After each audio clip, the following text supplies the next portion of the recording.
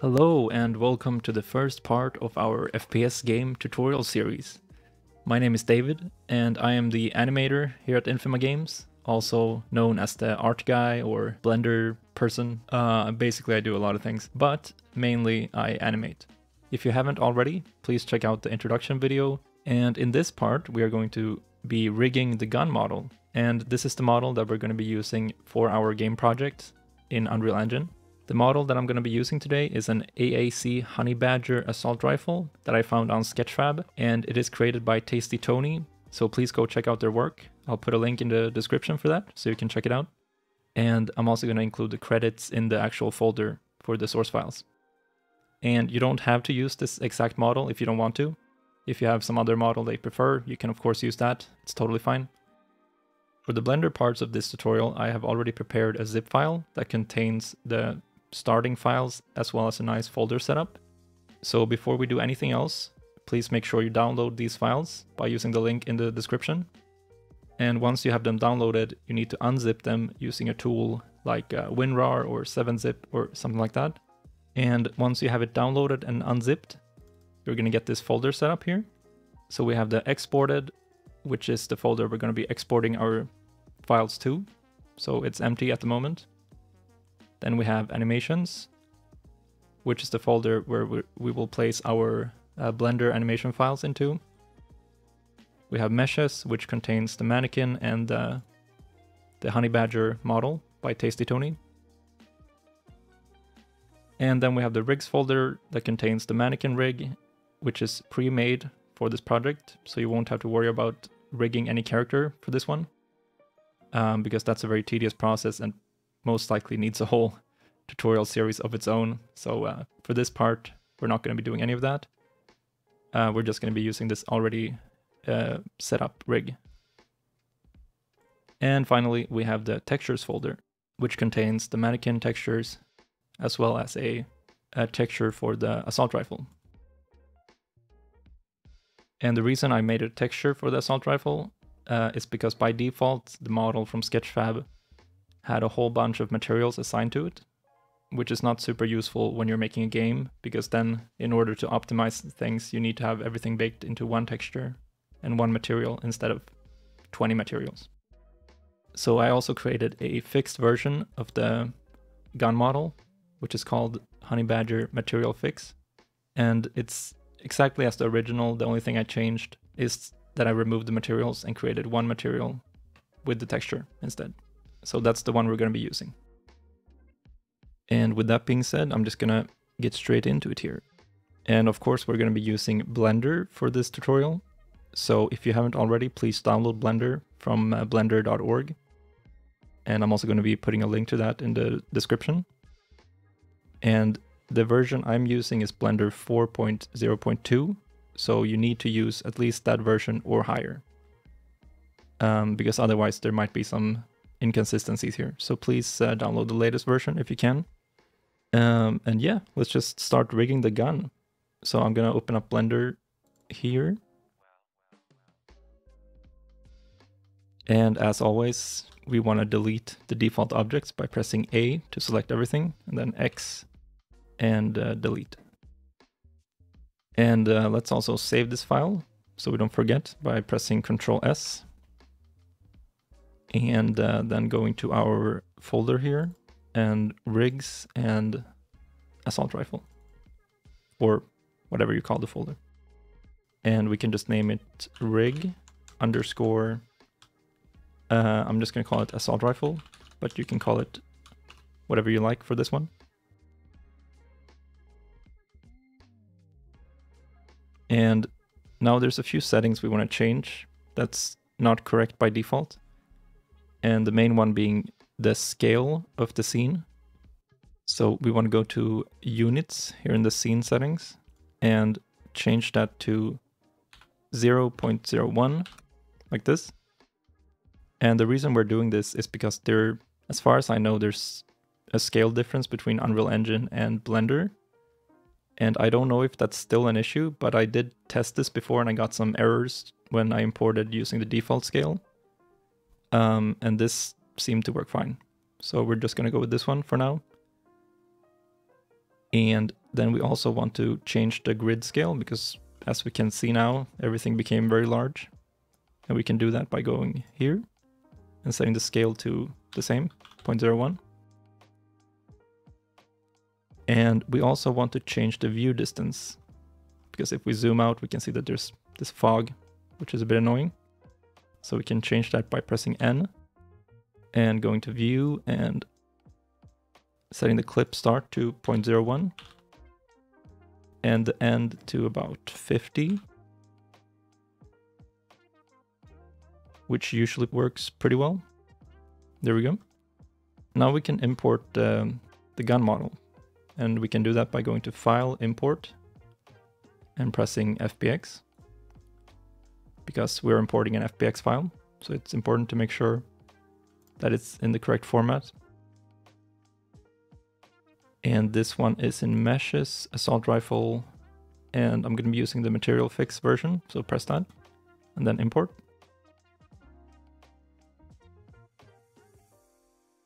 And by default, this model has some objects attached to it, so it has an armature, camera, and light, which we don't need, so we can go ahead and select everything except for the model, and we can deselect it by holding down Shift and right-clicking twice, and then we can just delete everything else. And now we are going to notice that the gun became really tiny and kind of awkwardly rotated, which is fine. That's pretty normal when using models from the internet. So let's fix that. First, I want to rename this because it's currently called Cube 05, not very descriptive. So let's click that and press F2. And let's just call it SK Assault Rifle. Oops.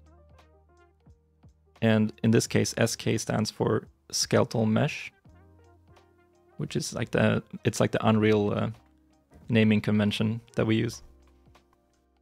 And let's enable the Move tool. And we can also see here in the object properties that all these settings are kind of messed up. It's not really centered, it's weirdly rotated. It has some inconsistent scaling. So these are all things that we have to fix. And we can start with centering the location by pressing Alt-G. And we can also apply the scale so it's consistent by pressing Ctrl-A and choosing Scale. And that's gonna make it like a uniform scale. And we can also rotate it because currently it is a bit awkward. And by the way, I'm using a numpad to change the camera views. So if you want to kind of lock it into a specific view, you can use the numpad for this. So I'm just going to go to the side view and rotate it by 90 degrees by typing in R90. And then we can also apply the rotation like that. And now we need to fix the scale of this. Because by default, the gun is not scaled to Unreal Engine. So it's going to be either very tiny or very large. We don't really know. And a good way to scale it is by using a reference. So in this case, I'm going to be using the mannequin model as a reference. And we have this in the folder, so we can just go ahead and import that by going to File, Import, FBX, and locating the Manny folder, and then just importing the SK Manny simple.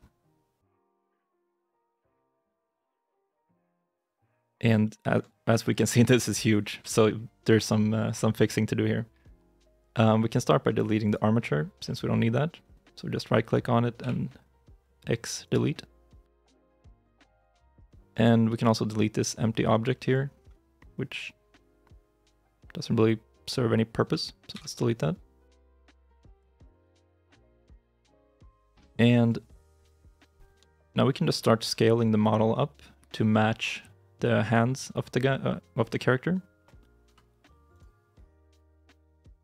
And we can also tell that the rotation is wrong. And the reason for this is because in Unreal Engine, the forward direction is X, like X positive. And in Blender, it's Y, that is the forward axis.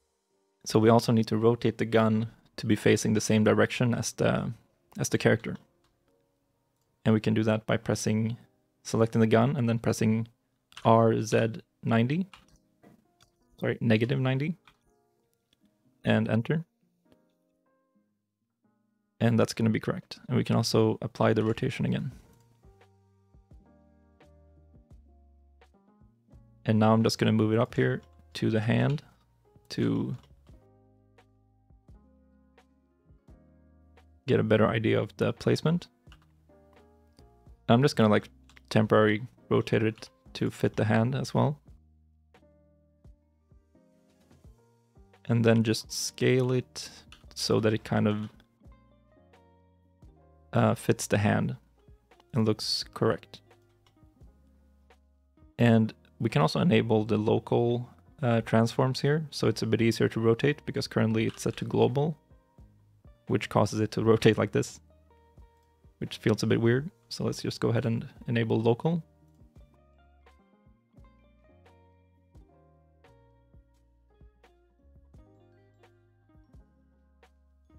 And something I usually use as a reference is the grip. So I try to like imagine that the hand should just about cover the grip. So something like that.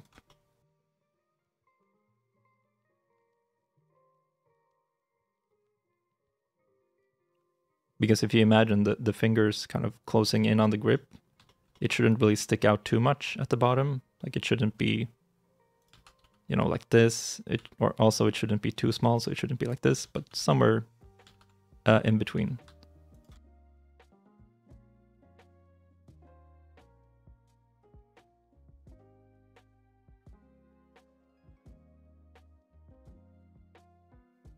Okay, I think that's pretty good. And another trick we could use, if we want to be even more precise, is that we can actually use the measuring tool. So there's a measuring tool in Blender that gives you like perfect like millimeter measurements if you want. And I did some research, and I think this gun is about 740 millimeters long. And if there's any gun experts watching this, please let me know in the comments if that's correct. But but I think it's pretty accurate. So I'm gonna just reset the rotation. And then I'm gonna use the measuring tool here to drag out a straight line from the back of the gun to the front. And okay, it's a bit too big, so we wanna make it around this size. I'm just gonna scale it to this line here, which is around 740 millimeters. Okay, something like that. And then we can check with the hand again, see if it's looks okay.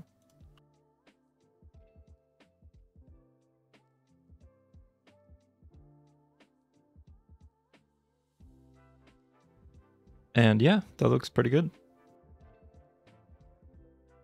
Okay, so I'm happy with the scale now, which means that we can delete the mannequin, since we won't be needing it now. And let's also reset the rotation by pressing Alt-R and also the location by Alt-G. And apply the scale, like that. And now I'm going to go ahead and fix the pivot of the gun. So usually I want the pivot to be around, like slightly above the grip. So around here. And the reason we're changing the pivot is because this is the point where the gun will rotate from later on. So right now it's rotating from the center, which creates kind of like awkward movement sometimes. So it's better to keep it around the grip. And to do that, just go into edit mode by pressing tab and selecting everything by pressing A. And then we can just drag it by pressing G. And I'm going to place the pivot around here. It doesn't have to be like super accurate, but just like a rough area. And before we start creating the actual rig, I'm going to also separate some parts of the model. So I'm going to start by separating the magazine. And the reason for this is because our usual setup in Unreal Engine has the mag separate from the gun, and this is good because you might want to like change the magazine model, or you might want to add some bullets to it or something, and having it as a separate mesh makes this a lot easier. And to do that, we go into edit mode again, and then we select only the mag by hovering over it and pressing L. And that's gonna only select this part. But I think this one also has some bullets inside that we want to include. So we also want to select the bullets. And this can be a bit tricky, but you just have to like try to select the bullets only by using the same method.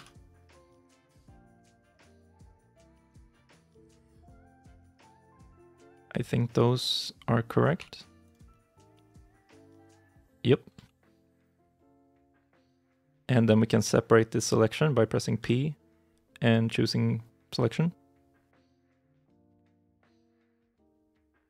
And let's rename this to SM Assault Rifle Magazine. And in this case, SM stands for static mesh, which means that this is not a mesh that is rigged to anything. It's just its own object. All right, and we also want to create a bullet casing, which is going to be used later on in engine when you're shooting. It's going to be spawning a casing. So to do that, I'm just going to select one of these casing meshes here and duplicating it so we don't mess up the mag, and then just separating this part. And I'm just going to name this one Assault Rifle Casing. And then we want to fix the pivot, obviously, so it doesn't rotate from the center. And we can do that by selecting it and going to Object, Set Origin to Center of Mass. And let's do the same for the mag as well.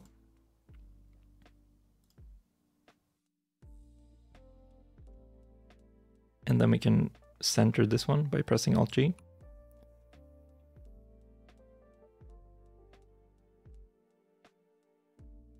And now it's time to start rigging. So first we want to make sure that the 3D cursor is centered by pressing Shift S and choosing cursor to world origin. And then we need to create an armature. So to do this, we press Shift A and locate armature and choose single bone. And I'm gonna, instead of armature, I'm gonna call this one Skell, which stands for skeleton, and assault rifle. And technically in Blender these are called armatures, but in Unreal Engine they're called skeletons. So I'm just gonna call it that by default, so it makes it a bit easier when exporting. And this is pretty tiny by default, so we can actually make this a bit larger by going into edit mode and selecting the bone and making it a bit longer. So we can modify this length value here to something like 0.07, 0.75, something like that. It doesn't really matter. This length value won't really affect anything. It's just for like the visual purpose. And now we want to rotate this bone so that it's facing negative Y forward, which will be correct in Unreal Engine, but it won't be correct in Blender, but that's okay, if that makes sense. So to do that, I'm just gonna select the endpoint here and drag it by using G. And I'm also gonna hold Control while doing this, so it snaps. Actually, that didn't matter. So to fix this, so it's aligned, we can select it, go to bone properties and set the Z value to 0. Like that. And we also want to make sure that the roll value is set to 0, which it is, but sometimes it might be a bit rotated like this or like this. So just make sure it's 0. And this bone we are going to call grip, which will be like the the main bone of the rig, which is the bone that all the other bones are parented to.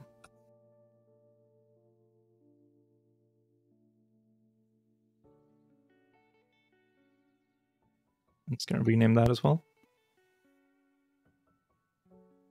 And to make this a bit more easier to see, we can also enable the show in front and axes and names, just so we can kind of at a quick glance tell which one is which.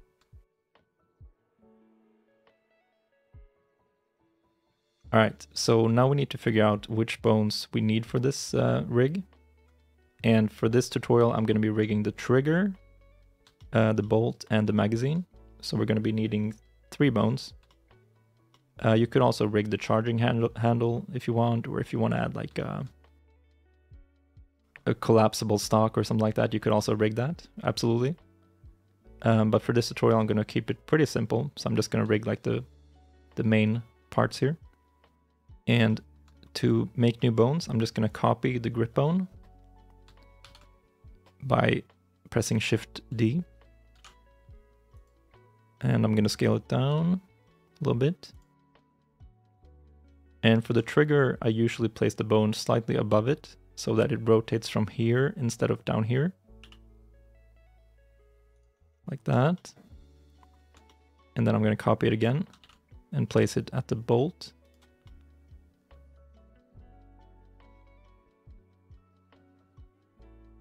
And this one doesn't have to be perfectly placed, just like in the rough area of the bolt.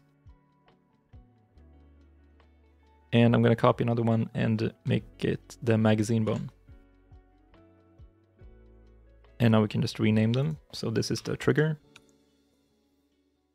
This is the bolt. And this is the magazine. And by default, these are not parented to the grip. So if we move the grip, these are not going to follow it, which of course we want them to do. So let's parent them to the grip by selecting them in edit mode and then going to the bone settings and going to relations and just choosing the grip. And do this for each bone.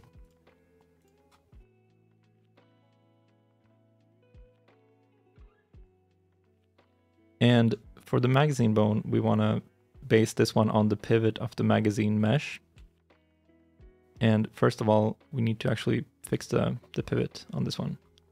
And we can do that by setting the center of mass as the origin, which it already was. Okay. I forgot about that. Anyway. And now to align this bone with the mag, we can move the 3D cursor to this selected object by pressing Shift S and 2. And then going back to the bone in edit mode and moving it to the cursor. Like that. And we have now added all the bones we need for this. And you can just check the hierarchy here and make sure it's correct. So it should be grip at the top and then all the other ones under it. And the next step is to create vertex groups for the model so that each part actually follows its correct bone. And we can do that by selecting the armature and then shift selecting the mesh and pressing Ctrl P. Oh, sorry, it's the other way around. So selecting the mesh first and then selecting the armature and Ctrl P. And then we want to add empty groups under armature deform. And this is going to add all the bone names. Oh, right. Actually, so by default, this model already has vertex groups. So we want to delete these first before we add our own. So to do this, we just press this arrow here and delete all groups. And then we repeat the same process. So add the empty groups. And there we go. So now this only contains our custom bones here. And we can also delete the magazine one since it's not a part of this model, so we won't need it. So to delete vertex group, just press the minus button here. And now we can start assigning these vertex groups to the mesh. And what I usually like to do is I just select the whole model in edit mode by pressing A, and then assigning it to the grip. And then to assign the sub or the child bones here, I just select the one I want to assign. So in this case, trigger. And then I select only the trigger mesh, so this part. And then assign it to the trigger and remove it from the grip. So now if we select the grip, it should not include the trigger. And let's do the same process for the bolt. So make sure you selected the whole bolt mesh, then remove it from the grip and assign it to the bolt.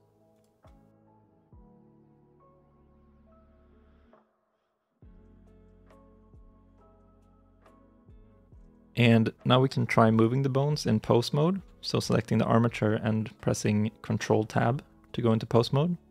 Or you can also go up here and choose post mode manually. And we can try moving them, and they do follow.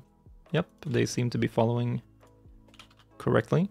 We can just try moving them around a little bit. See that it looks correct, which it does. And this model already had an armature deform applied by default, but in case your model doesn't, I'm just going to show you how to do that real quick. So if we have no deform modifier applied, it's not going to do anything. The bones are not going to follow. So to fix that, we select the model and go into the modifiers tab and choose add modifier, and then deform and then armature, and then assigning the object as our armature. And then it's going to work again. Like this. And since the magazine is a separate mesh, we also want this to be connected to the brig somehow. And we can do this by selecting the mag and deleting this one. And we can also delete the vertex groups on this one since we don't need them. And then I'm going to go to the constraints tab and add a copy transforms constraint. And I'm just going to assign the armature, and the bone should be the magazine bone. And now if we move this one, the mag will also follow, even though it's a separate mesh.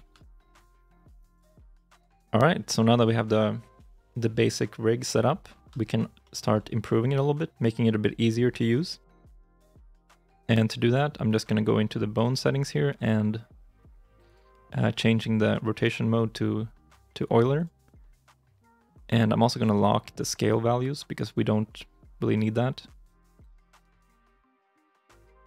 And I'm going to do the same for the trigger. Locking, and on this one I'm going to lock everything except, except for the X rotation. Yep. And this way we can only rotate on one axis. So even if we go here and like accidentally rotate it, it's not going to start rotating like sideways or move around in weird ways. And I'm going to do the same for the bolts. So just locking everything except for the Y location. And also for the grip, I'm going to disable scale. And we can also add some constraints on these so that we can kind of limit the movement so that it doesn't move further than this point, which can be quite useful when animating, so you don't have to worry about figuring out the exact placement of it. You can just move it freely. So to do this, select in post mode, select the bolt bone and go to constraints and add a limit location constraint. And then we want to enable the Y locations here, and also affect transform, and also set this to local space. And I'm going to set the maximum Y value to around 0.8.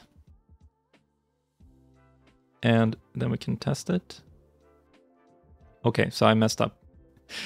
That's my bad. We need to actually apply this to the bone constraint. Sorry, this was the whole armature, which is bad, so it won't work. But what you can do here instead is selecting the bolt bone again and going to the bone constraints and just do that same thing again, but properly this time. So we're going to add a limit location constraint, enable the Y locations, affect transform and set this to local space, and then set the maximum to 0.08. And you might have to mess around a bit with this value if it doesn't look right to you. But this looks pretty good. It stops around where you would expect it to stop. We can also make this a bit lower, maybe 0.075. And now we can tell that when we're dragging the bone, it actually stops. So you can kind of mess around with it like this and it won't go too far away, which is really nice. And I'm also going to do this for the trigger bone. So in post mode, select the trigger and add a limit rotations instead of location. And I'm going to limit the X rotation on this one and also enable these ones and set this to local space. And I'm going to set the max to around 30. And then we can test it by pressing R. And that seems pretty good. Again, you might have to change these a little bit if it doesn't look correct. So maybe it has to be lower, a bit higher. Yeah, around 30 looks good. All right, and as a last step here, I want to add some custom bone shapes to make these bones look a bit more like a rig, because currently, you know, they're just bones. It's a bit boring to watch and also a bit annoying to select because they're going to be like stuck inside the mesh sometimes. So to do that, go into object mode and create a cube by pressing Shift A, mesh and cube. Just going to move that out of the way. And I'm going to call this one CS cube. And in this case, CS stands for custom shape. And to assign this custom shape to the bones, we go into post mode again and select the bone we want to add it to and go to the bone properties.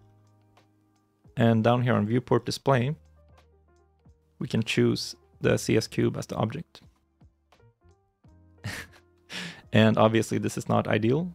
So we can enable wireframe, disable scale to bone length, and now we can scale it using these values instead.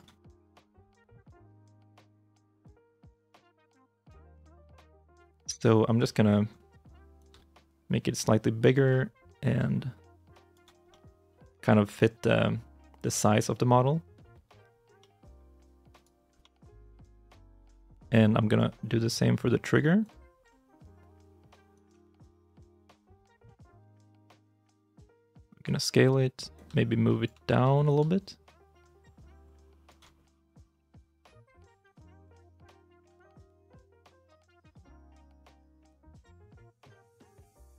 And this just makes it easier to select. So you can just like click on the trigger itself and it's gonna select the bone like that. And also for the bolts, do the same thing.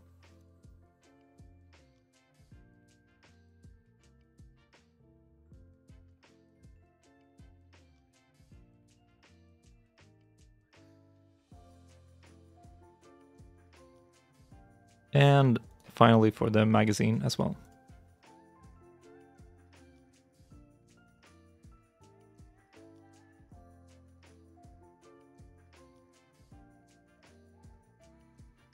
And you can also hold down Shift while dragging this to make it a bit more sensitive, if you want to be more precise with this.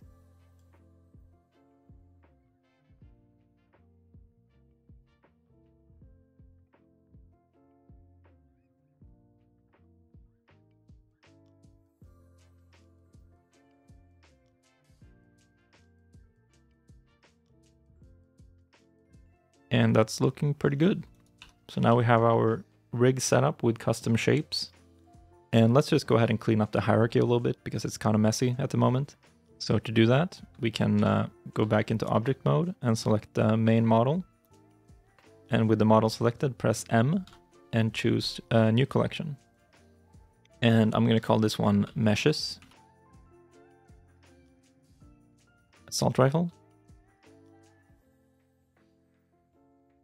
And we can also go ahead and drag these other ones into it by selecting them and just dragging them under the collection here. And let's do that for the armature as well. So I'm going to create a new group or a new collection and call this one Armature Assault Rifle. Like that.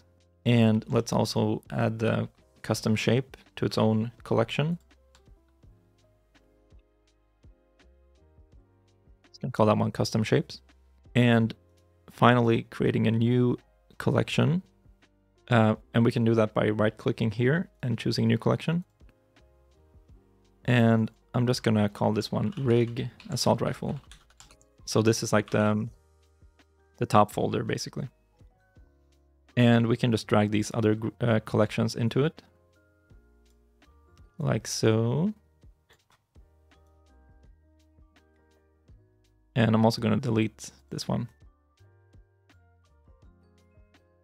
And to be a bit fancy, we can also give these colors. So you can just right click on the collection and then choose any color that you like.